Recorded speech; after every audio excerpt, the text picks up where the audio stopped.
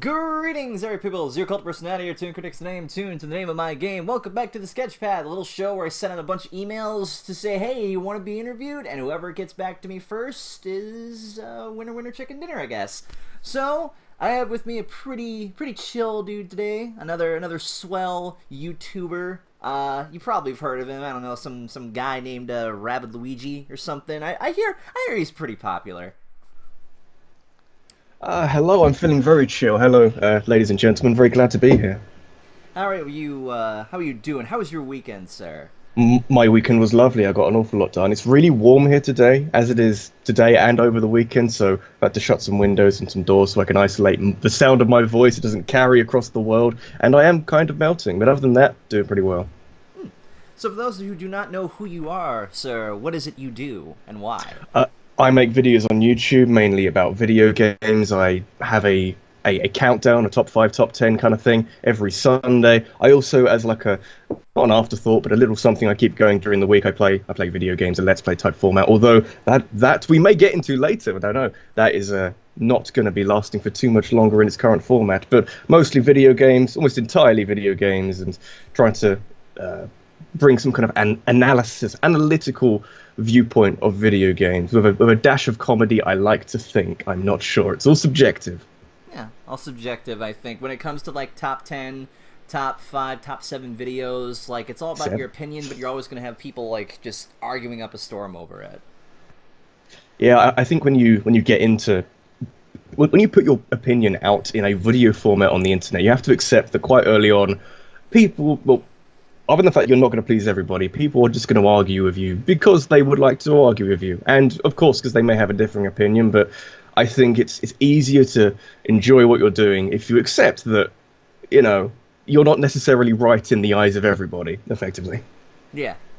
How long have you been doing videos, if I may ask? Because I know quite a lot of people back in the day, because I used to do this, when Screw Attack was still doing, like, regular top 10s, I noticed, I actually watched a few of your videos back then as well. Ha! Back in the day. Well, I've been doing videos in this current format since 2011, I think. I actually made the channel in 2010, but it was back into 2010. Didn't really do anything until, like, halfway through 2011. I did briefly... I can't remember what I made, but I did use YouTube for something. I'll have to look this up later. In, like, 2007 or something. That feels an age ago, but... Wow. I did like a project with friends or something. Like, we made a video and I can't remember what it is, and if one of them is listening, I'm very sorry, but our time together didn't mean that much, apparently. I'm sorry, but I've been around for a while doing various things, and I like to think I've improved over that time. Well, that's good. So looking back on like your past videos, what was the moment in your video making career where you knew, like, yeah, I made it, I know what I want to do, like, this is what I want to do? I'm not sure. I think overall, as a sign that, hey, I could do something with this, it was getting 1 million views on a video. So it's kind of like a bragging thing, but it's very slow progress. It is a big thing. It's a crazy thing because that number is too big to really process. But it's being able to have that number and think, okay, we're not sort of fiddling around with small numbers and, oh, look, I got 100 views. I remember being delirious, like absolutely delirious, when I think I made a video about Easter eggs and it got 10,000 views in a week, and it blew my mind. It was like, how are there that many people who care about this kind of thing? And getting to the 1 million on a video was like, okay, it's serious proper time now. And then I, with Full Screen and Maker Studios and with Ritual now, making money off of these, and then suddenly thinking, this is some pretty serious money coming in. So I think there was a moment where in my previous job, having been there for a year and progress for videos was slowing down, I was noticing paychecks and YouTube was going up. The other job I had was like, answering phone calls effectively. It wasn't very intellectually stimulating, but the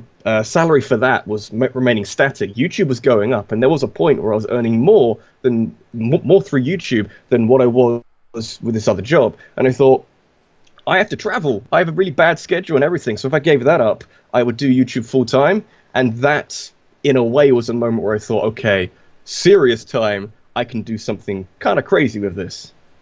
Yeah, it's interesting because not a lot of people think like YouTube is like a real job or anything, or people kind of just look down and like, oh, really? Like, how much are you getting paid? But excuse me, it's interesting because YouTube does pay a lot, and if you balance that out with like other means of like getting money and stuff, you can actually go full time with it and make a decent living off of it.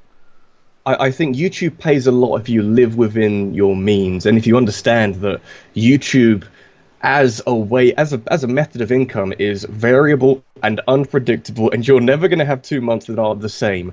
Unless, well, if you go on some massive snowball of popularity and channel growth, you are going to experience something where, oh my god, how much money did I make? But it's kind of just, you have to keep your feet on the ground and understand that yes, you are working for yourself. That also means that you are 100% responsible for your income and your livelihood. And if you don't make a video, if you say, no, I won't bother, I'll chill and play a different game and I won't make a video towards that, that is going to seriously hamper your income and your ability to feed yourself and clothe yourself. So if you look at it that way, it's terrifying, but it's also a job which is, I don't really see it as a job. It's a job which is ungodly enjoyable. It is so incredibly enjoyable, and as long as you focus on that, then you kind of start to forget about the variable income and worry about, oh no, I won't have enough money to eat my food this week. It's like, you know, you work around it. You got to save it. Don't spend it all at once. It's like, do I make another Minecraft video just so I can get dinner this week, or do I? Absolutely.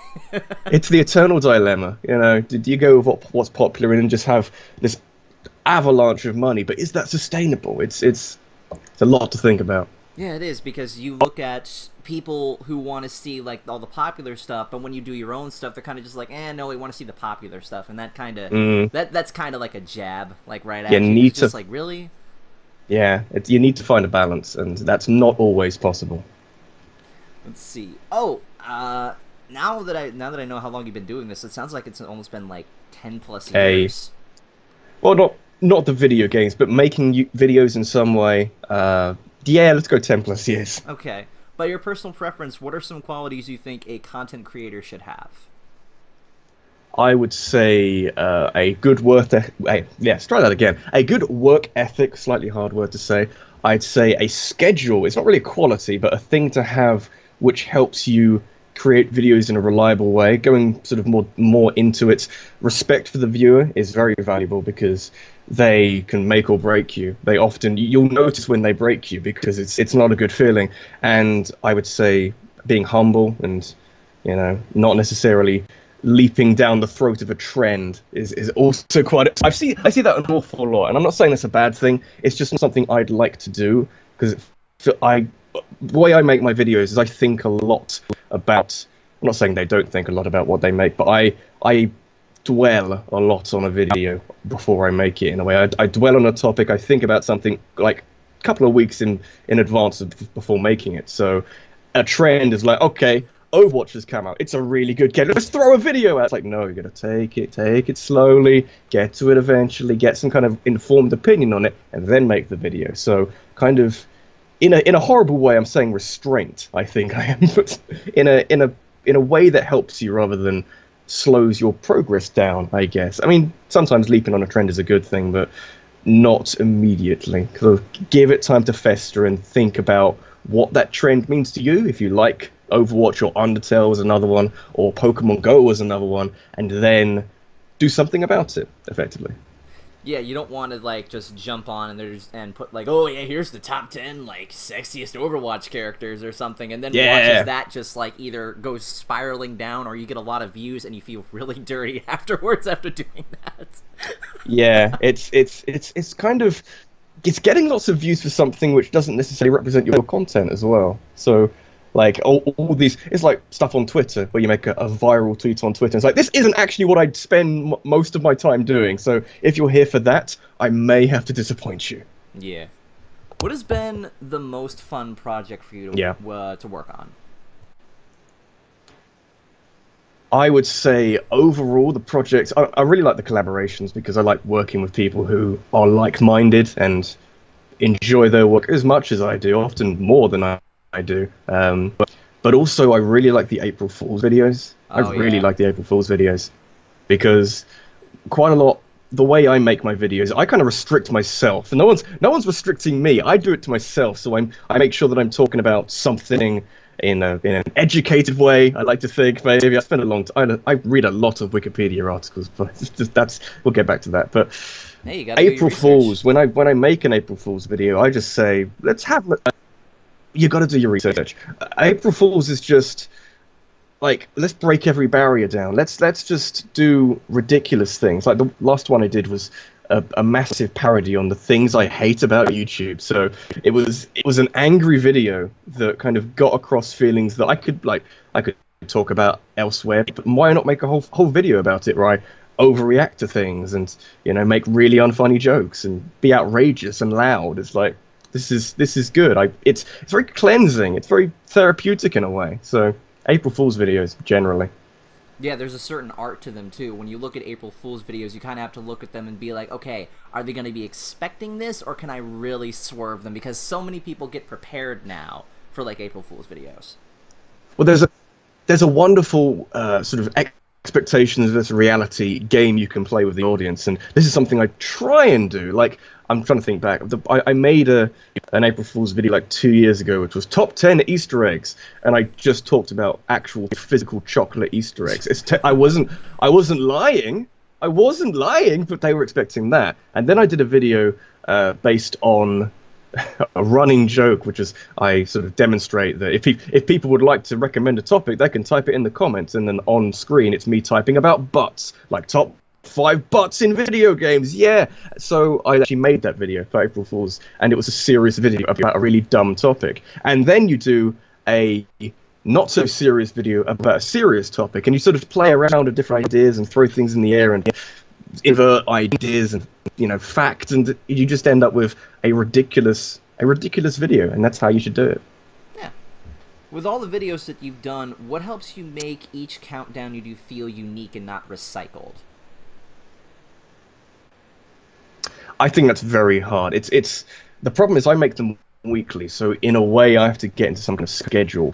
What I really try and do, and it's something I'm not terrible at, but I like to think I could be better at, is ensuring that they don't feel the same one video to the next, and that you can fiddle with the format, you can put things out of order, you can talk about games, which I never talk about, and I try so hard on this one, and it's sometimes difficult, it's sometimes a little tricky to have an idea, like a list in your head, will say, okay, we'll put a Metal Gear game at number 2, but then you think, I always talk about Metal Gear, I always talk about Zelda, I always talk about this kind of game, so you have to sort of stop and think, is there anything else that could go there? Could I swap something out? Is this a really good opportunity to talk about Dark Souls or Lost Odyssey or something like that? You just got to really look around for different ways of changing up the formula, and in a way, I don't do that much to change up the formula, because it is hard to fiddle with it without really undermining the structure of the video in a way. So it's what I try to do now is inject more bits of me in front of the camera doing slightly dumb things, because at least then it breaks up the flow of the video in a beneficial way. But the problem is, what I look at on YouTube with countdowns and top 5s and 10s and that sort of thing, when I look at the really big channels, and I'm not talking like Peanut Butter Gamer or JonTron or, you know, like other people who do that kind of thing with a characterful outlook on it. I mean the people who pump out top 10 outrageous moments in film, that sort of thing. We'll get to that later potentially, but that is mass produced, and I'm not saying that's bad. It feels, if you watch. Let's go there. Let's talk about Watch Mojo for a second. If you watch a lot of Watch Mojo, they blend together. So if I do this occasionally, like if you watch like 5 of their videos back to back, they just sort of become the same video or the same experience, and that's not what I would like to do. But it is very successful, and that is another problem where if you make a lot of videos and you do them very frequently and to a tight schedule, there is a tendency to make them the same every single time, and that is a slippery slope to fall down, I'd say. Yeah, because you don't want your content to become just stale, the same thing, because everyone's just like, oh, if you've seen one RabbidLuigi video, you've seen them all, so it's not like you need to watch them anymore. It's the worst place to be, because they don't hate your content, they're just bored by it. Yeah, and I think it's worse to be bored than to just not watch it at all, because then you're just like, well, why are you even watching then? Oh, because there's Apathy, nothing better on, and that really hurts. apathy will kill you, and there's nothing, you know. If people dislike your opinion, that's one thing. If they think that you are too brash or loud, that's okay. You can tone that down. If they think you're boring, that's a bit harder to fix. Yeah. What game do you pop in to get motivation in between, say, editing and rendering? Ah, that's a very good question. What I tend to do is it depends on the system. So for PC, I'm currently playing. Well, I'm currently playing Overwatch and Skyrim because I've got a brand new PC and I'm testing out games to see what I can run and what I can record in such a way where, for a long time, I've been using my laptop and that does a lot of things and it's very useful, but it's a little bit slow. It's a little bit behind the eight ball for technology. So I've been playing some games for fun and also to see if I can record them and to have the frame rate still be something kind of decent. Playing a lot of Breath of the Wild. I'm actually playing it on my channel as a series, but also it's the kind of game that, since I'm right near the end of that game, I haven't beaten it yet, by the way, just by the by. But Well, it's a when long you're game. it's a very long game.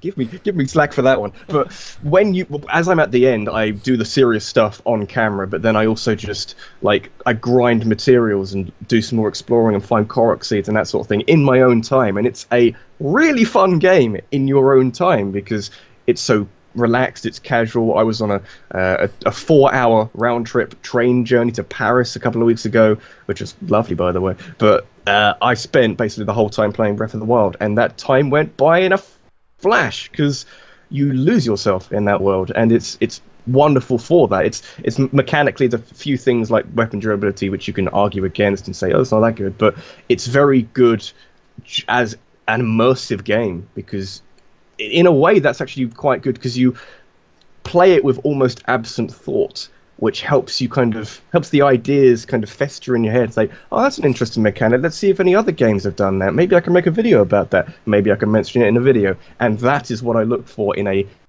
casual game, which I'm not going to play for, wanting to put it in a video later or getting an opinion on that ahead of time or something. So, Breath of the Wild, Overwatch. I'm not really playing anything on my PS4, like Crash Bandicoot, but that's not really a casual game. I play that. Yes, Dark Souls. No, I'm kidding. I can't stand that either. Dark Souls Wrath of Cortex is a very difficult game, and I don't necessarily play it to have a not an enjoyable time, but to have a relaxed time. I do that for something else. All right. You actually mentioned Let's Playing before. I want to actually ask you, what are your thoughts on the quote-unquote Let's Player curse, where you play a game on stream and you're terrible at it, but when you play it off stream, oh yeah, this is my best game, but suddenly when you're on stream, you're the worst at it. What are your thoughts on that? I would say generally it's just performance anxiety and so a mild form of performance anxiety, because if you seriously have that kind of anxiety, then you would maybe struggle to record something in a live format because you trip over your words a lot. But it's sort of more specific stuff, and I guess just happenstance that you will fail on stuff which you would never have a problem with before. But what I find quite often is that I'm really good at stuff which I would never have a chance of doing outside of a recording format. So there's I'm trying to think of an example, but mini games that in Zelda games that have provided problems to me in the past, I'm actually quite good when I've got a camera right in front of my face and not a camera, but a microphone right in front of my face.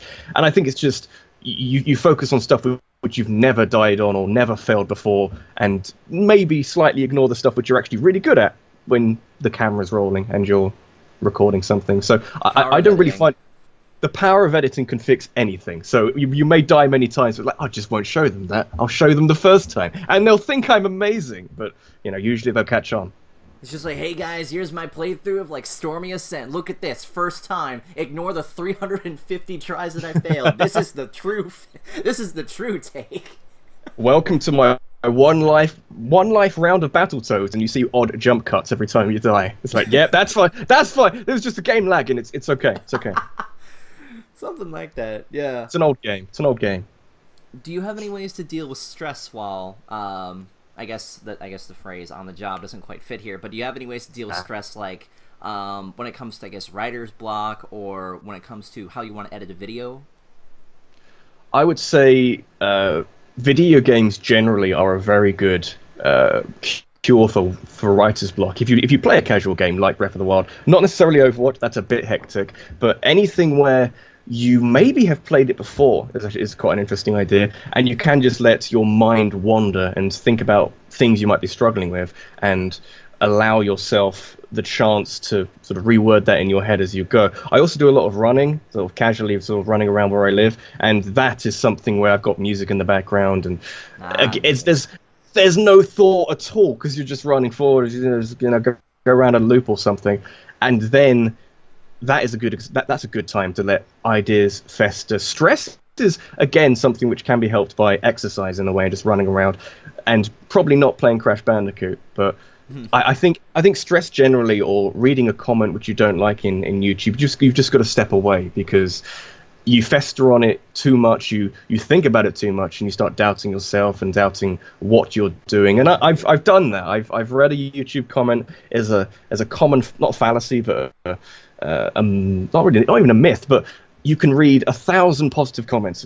So many people telling you how amazing you are, they love the video. You read one comment which points out something bad or tells you that you're terrible. That comment will burrow so deeply into your subconsciousness and just live there and just have a wonderful time there. So it's not necessarily don't read the comments, because they say some wonderful things, but when you read that comment, the one which says something which you've been doubting for a very long time, saying, oh, your style of comedy is terrible, you think, oh god, it is, isn't it? Oh no, I've been found out, effectively.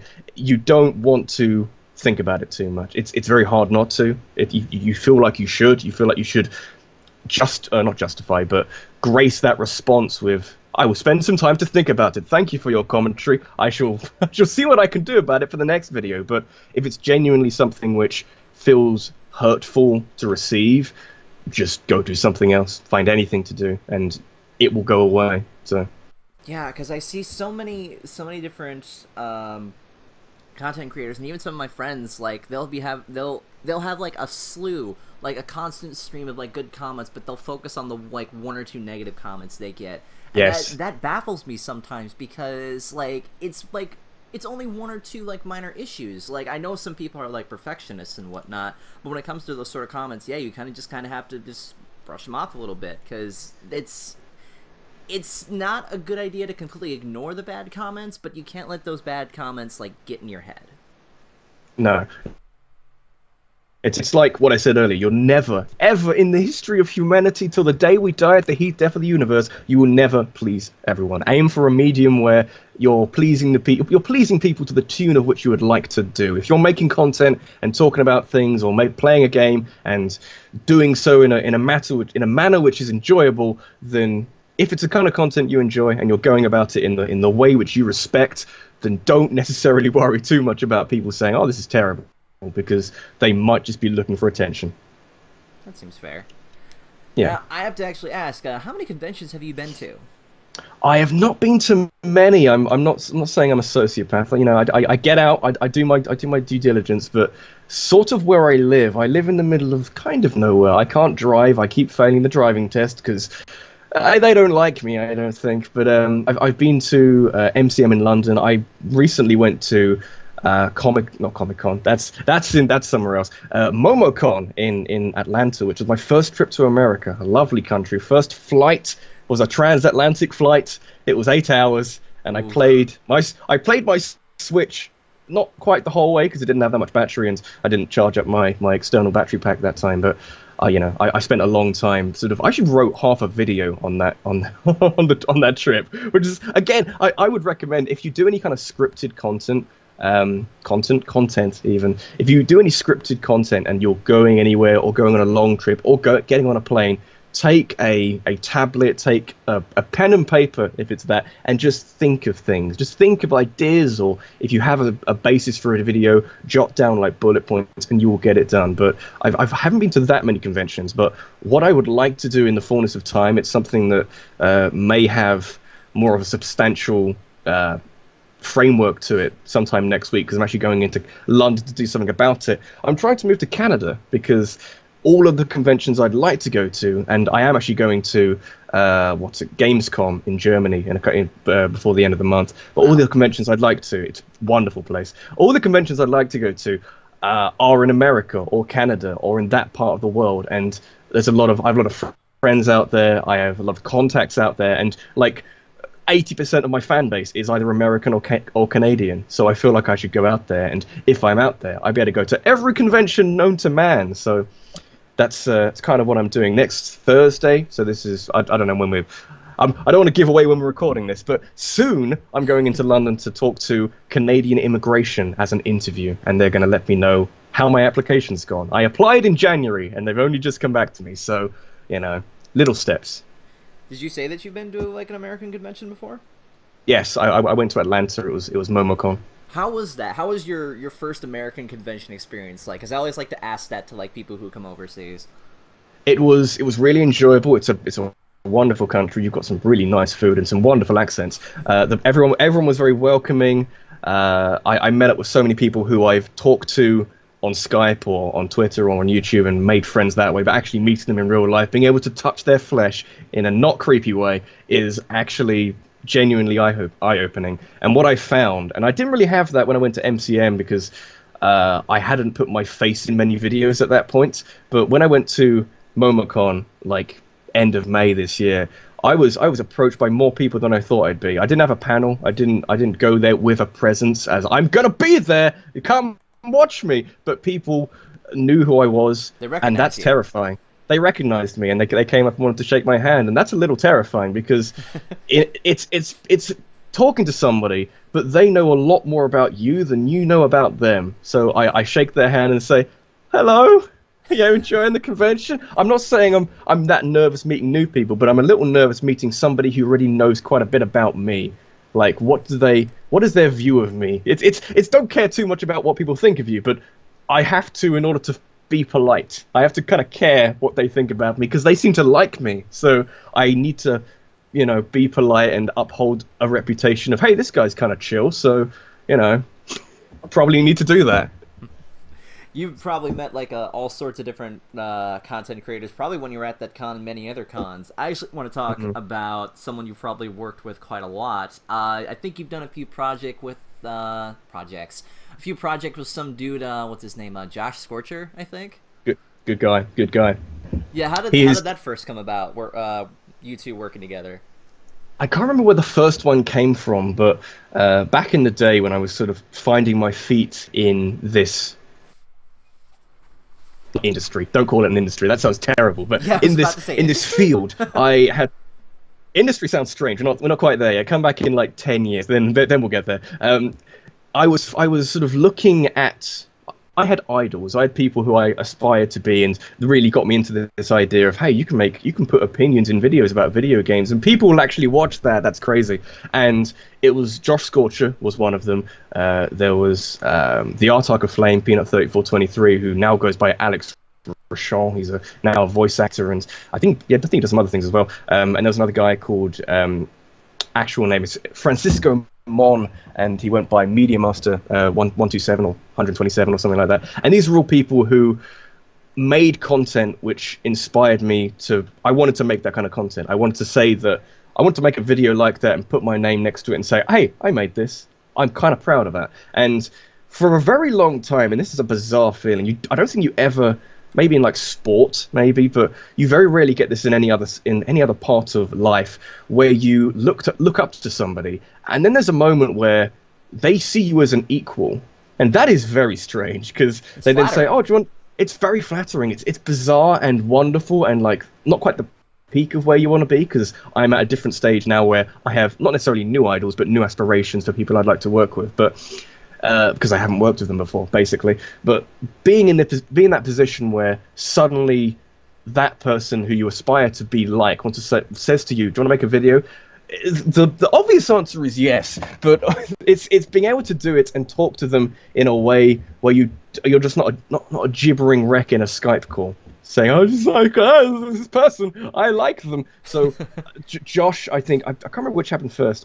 I think I worked with Josh and I worked with Alex later. I still haven't done one with Francis. He's a cool guy. Met him in America. But Josh is wonderful to work with because he goes into a lot of detail of his scripting, and he will, like, we had quite recently we did one on influential video games on his channel, and it was wonderful because we'd have a Google Docs script open, and we'd just have a Skype call for like 2 hours, and we'd work out the script. And I had food, and it was really casual, and so he's got really good work ethic. I've said that before, but he works hard. He is quite a funny guy. He knows what he's doing, and he can make some really good videos. So Josh, if you're watching this, this guy over here thinks you're a pretty cool dude. So I'll have to link it to him now because I've talked about him. You mentioned idols and aspirations. So what's one content creator you would love to work alongside? Like if I could give you a golden ticket to work with like one particular person, who would you want to go with? Well, it's strange. There's a lot of people I'd like to work with, but I feel like I'd need to get to a level where I can be happy that I'm working with these people at my current output of content and creativity and quality of content, that sort of thing. So if the golden ticket would be Normal Boots and Hidden Block, basically any of those. I love all of them. They're wonderful talents. Like some call me Johnny, Brain Scratch Comms, those kind of people. So anything like that. But I would also say that I would need to be in like a frame of mind and an understanding that my content is where I'd like it to be, to say that I deserve to work with those people, for lack of a better word. Because if for example, if I was, take it back a couple of years, and I got 1,000 subscribers, let's work with JonTron or something like that. It's like, I mean, yeah, that'd be wonderful, but I feel like I'd be letting the side down in a way. I wouldn't be pulling my weight as much. So I feel like, the golden ticket is that group of people, but I feel like I would need to get to that level to deserve it. It's not a very flattering word, but in order to feel like I'm pulling my weight, I'm holding up my end of the bargain in this collaboration. Yeah, it's funny actually, because I remember when I put up the Kid interview, and he mentioned your name, and you put down the comment like that, and now you're talking like you want to work with them, just like Yes. This is a matchmaking interview, isn't it? That's nice. But I mean, I met him in January. We were both invited to the Switch premiere, which was hilarious and wonderful, and came about. They got my naming wrong on the tag on the press pass. I went with my sister, and they put Jenny Allen, which is my sister's name, and then underneath it RabbidLuigi on one press pass, and then I had a random stock press pass because they as I booked, I'd like to bring my sister as a +1. They somehow combined the names and assumed that she was RabbidLuigi, which was very strange. So it's an odd circumstance, but I did get a chance to meet Caddy there, and he's a funny guy. And we played. What did we play together? We played 1-2 Switch a lot together. So if Caddy's watching, Caddy, are you watching? I'd like to make a video of you, man. Let's do it. Oh boy, if this actually happens because of these two videos, I'm gonna feel so weird, because if that actually happens, I'd be like, oh, I made a thing happen with these. You feel like a third wheel in this relationship. Am I like sort of a Cupid with arrows? That's fine. Oh, well, that's happened like 1 or 2 times to me. Hey. I guess it's like, because I got 2 serious questions to end this, but I just want to get the bonus one out of the way. I still love to this day when we were on Josh's E3 stream, and they were talking about the Switch. They were talking about RabbidLuigi. Oh my god. the Mario Rabbid game. That still is one of the most hilarious moments I think I've ever had being on one of Josh's streams. Yeah. I've not looked back at that stream yet. I feel like I should. I've kind of, it's very bizarre. I wasn't told about it, but I was hinted at the existence of something to do with Nintendo and Ubisoft that I might be interested in by someone I can't name, but they DM'd me on Twitter saying, "Oh, your name's RabbidLuigi. You might want to be interested in something which is coming soon." And it's a little concerning when someone says that to you. But then there was the leak. The leak was bizarre because there was actually me. There was actually a RabbidLuigi, and then E3. That's wacky. That's a little strange. Then E3 comes up and they actually call it RabbidLuigi, and that was just the end of me, because I that's basically the peak. I can't improve on that. I'm not going to get another thing like that. Ubisoft. I think this is actually a really weird, funny, bizarre story. Ubisoft got information from Nintendo because Nintendo liked me for some reason now, and they invited me to. Well, there you go. Ubisoft invited me to Paris to play Mario plus Rabbids Kingdom Battle, and it was the 4-hour trip on the train to Paris, basically. And when I got there, the contact I was talking to for a long time with emails trying to sort out details, he effectively said that when they were looking around for content creators they'd like to invite to this event, somebody in their office said, "Have you seen this guy's name?" It's like, "He's called RabbidLuigi." And it's like, what, did he name it quite soon? No, he's been going for 6 years. We have to invite him. It'll be funny. Not because they thought I would be like some kind of important, influential figure to invite to this event. No, they enjoyed the fact that my name was RabbidLuigi and they've got a character called RabbidLuigi. They thought it'd be funny. Ubisoft, as it turns out, have a sense of humor. Clearly.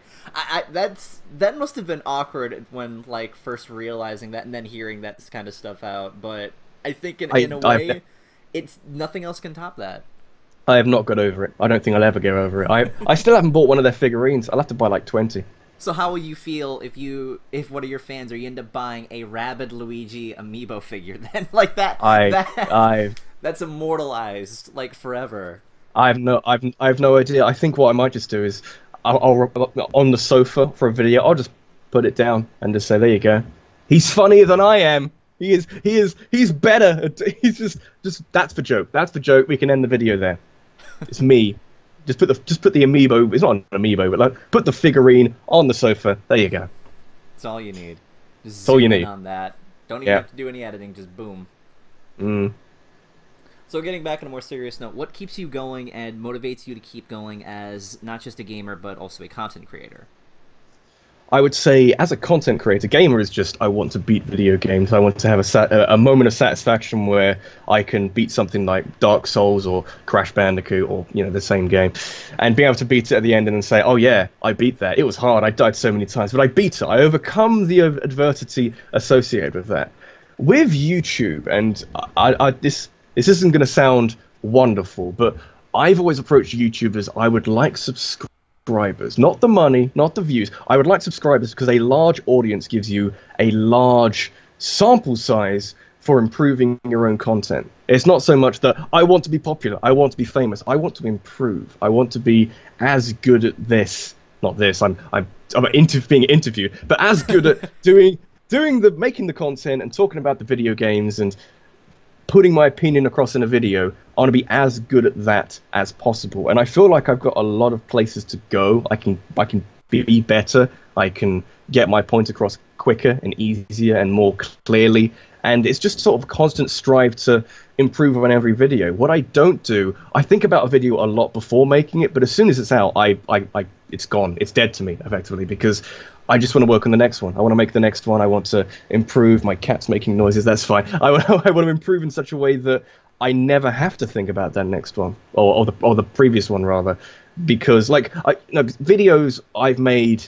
before, which have got these like million views from 4 years ago or something, I've forgotten about. I've cast aside because I don't need to remember them anymore, because that was at a time where I was trying to make videos with maybe limited resources, maybe an older laptop, maybe with a microphone that isn't as clear, and obviously you can buy things which may improve your video making, but you can also just look at a video without sort of dwelling on it too much and see that you can make improvements, and that is really what drives me forward, being able to constantly make these videos without necessarily running out of topics. I'm doing kind of okay in that regard, and just constantly find places to improve. And having a large fan base, in a way, is a very good way of getting back a lot of feedback. Not necessarily lots of good feedback, but you can filter it through and find stuff which may be beneficial to you.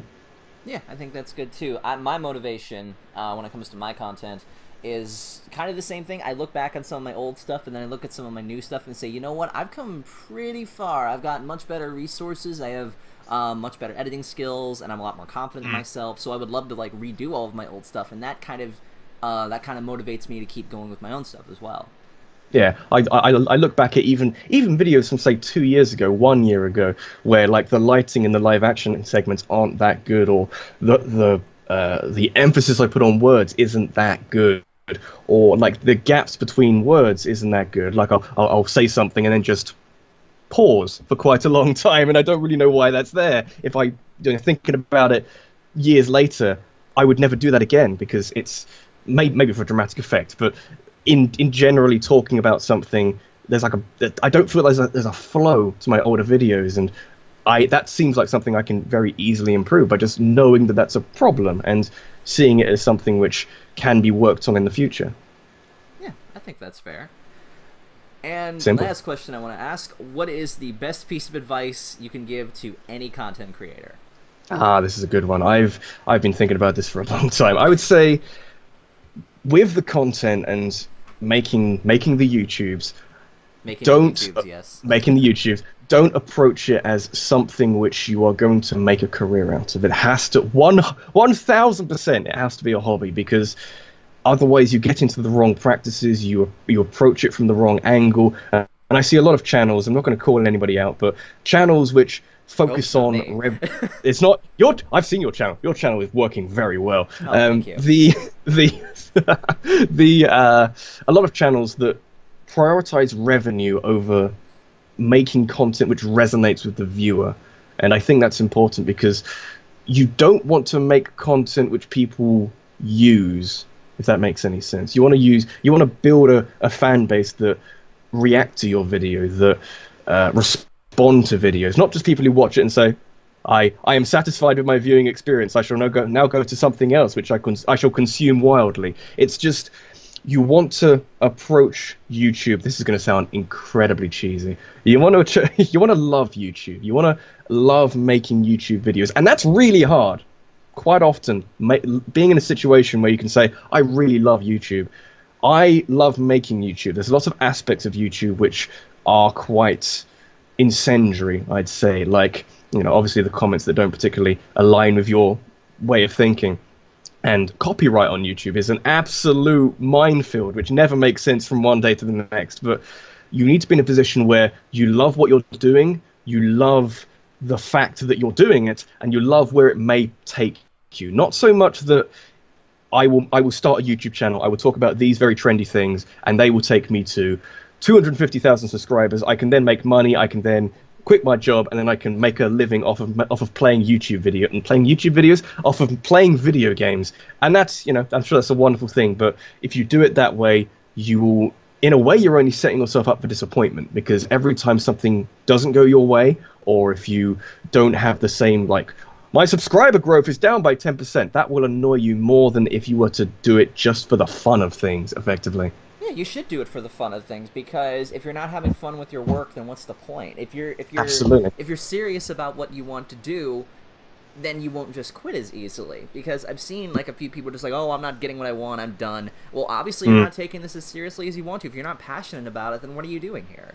Yeah, I would say the enjoying what you're doing fact or bit of advice, that applies to every single profession out there. You've got to be waking up every day thinking, yes, I'm doing this. I'm in a good position that I'm doing this. I'm going to enjoy my day to day. I'm going to make the most of the day. If you're waking up and you're thinking, maybe just 5 minutes longer, that is maybe not the best place to be. If it's like a stepping stone to somewhere else, that's a different matter entirely. But I wouldn't necessarily see, You've got to approach YouTube from the aspect that it's fun, but not necessarily something that's immediately going to take off into a business, because that is, it's kind of, this is how I've seen it. It's hope versus expectations.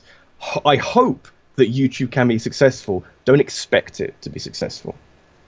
Yeah, I think that's completely fair, because yes, no one expects an overnight success. Absolutely. Okay. I think that about nicely wraps everything up. So, before we go, is there anything you want to quickly plug before we head off?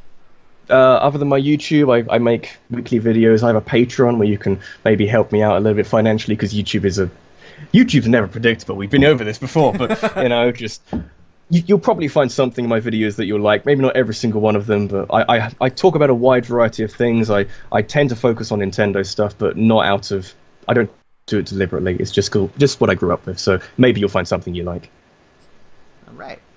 So, definitely go subscribe to RabbidLuigi over here. He's got some pretty swell content. I love his stuff. If you like top 10s, then boy, you're in the right business with this guy. I make many of them. It wants to leave. It's fine. Wait, what would you like to ask about my cat? She's called Petra. She is about 10 or 11, and she's a calico. She's very dainty. She's been on the back of my sofa on a few videos, and she wants to go out at the moment. So she's kind of rubbing up against my shoes at the moment. It's fine. It's fine. You keep going.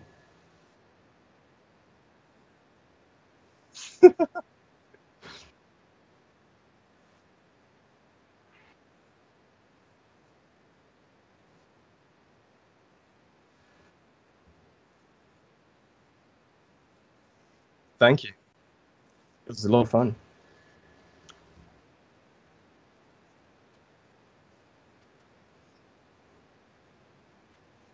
Bye, guys.